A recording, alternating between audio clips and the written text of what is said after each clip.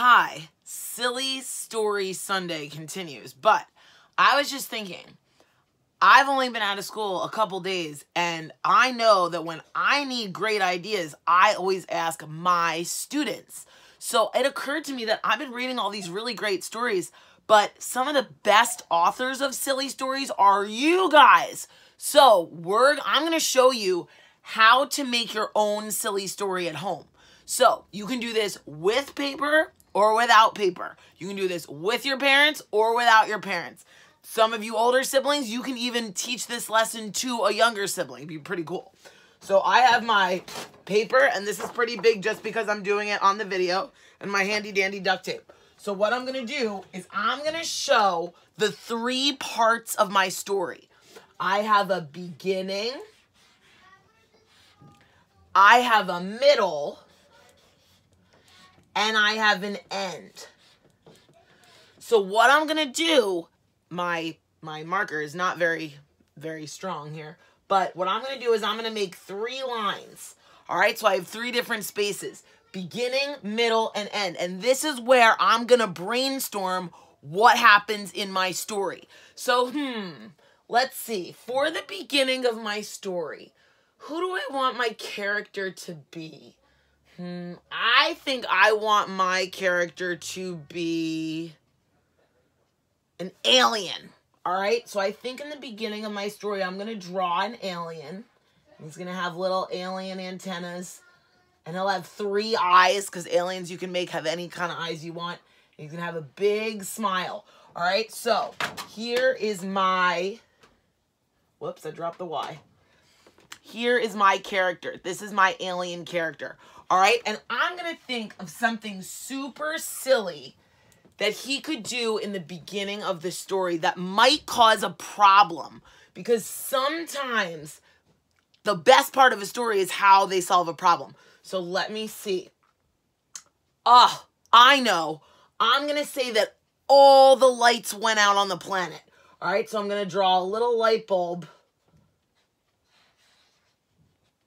And I'm going to say that all the lights went out. There were no more lights. Oh my goodness, no more lights. That's a huge problem. And let me see, what's one silly thing that could happen? So with all the lights off, what's something silly that could happen? I bet that all the aliens are bumping into each other. So I'm going to draw a picture over here of one alien. And he's got a surprised face with his 3 eyes because he's bumping into another alien. And this alien's like, oh no, people, excuse me. So that's my silly picture of what happens next. They're all bumping into each other because the problem is that the lights went out. Now, this is my favorite part, okay? So the middle, if you draw like a little mountain over here, here's my little mountain. The middle of the story is where there's a problem and they try and solve it and we figure out what happens. So I wonder what would be a really cool, since, you know, like you guys are so smart and you guys have great ideas, sometimes even better than the adults in the world. What could this alien do to solve the problem of all the lights going out?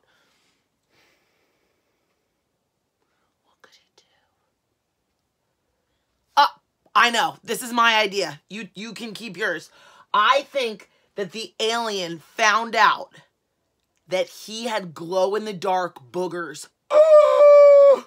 He was being so good at using Kleenex and tissue to blow his nose that one day he blew his nose and he looked and he had glow-in-the-dark boogers. So, let's see. I'm going to make my alien 3 eyes. Here's his nose.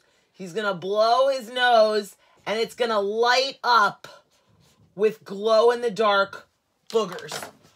I can make my story as silly as I want because it is my silly story. That's the beauty of making stories, right? You can make up whatever you want. So, he blew his nose and there were glow-in-the-dark boogers. And he was like, oh my God, that's so cool. But, oh my God, that's so gross. So, how is he going to use this to solve the problem in the story? Let's see.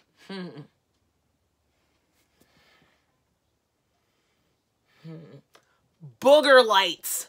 Got it.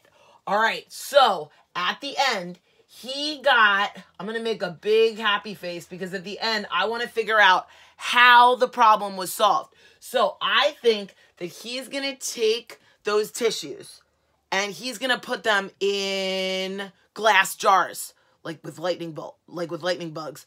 And so that nobody else gets the germs, but we can keep the power of the glow-in-the-dark boogers. This story is crazy.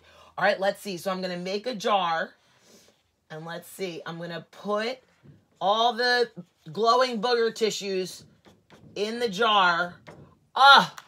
And he made the very first glow-in-the-dark booger light. And now they're all over the kingdom. Is there a kingdom? No, we're doing space aliens, right? They're all over the planet and everybody can see until the lights come on. And when the lights come on, they can throw away all the booger jars. All right.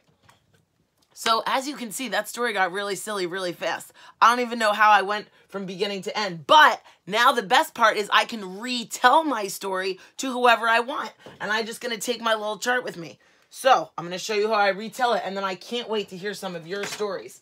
So in the beginning, there was an alien, and I didn't even name my alien. You guys can name it whatever you want. And the problem was that all the lights were out on the planet. Oh man, so I drew a picture of a light and it was crossed out. And there, it was silly because everybody was bumping into each other and they were going, people, oh, excuse me.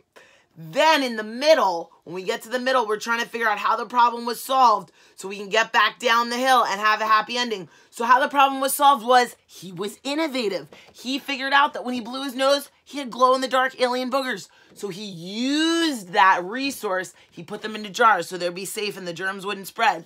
And then he used those jars to light the kingdom. Why do I keep saying kingdom?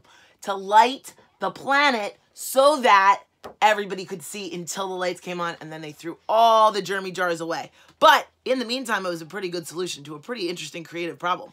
All right, so that's my silly story. It's super, super silly, but I know that you guys will create some even more silly stories. All right, so feel free to get a piece of paper, or you can just think what happens in the beginning, the middle, and the end. What's the problem, and how does your character solve it?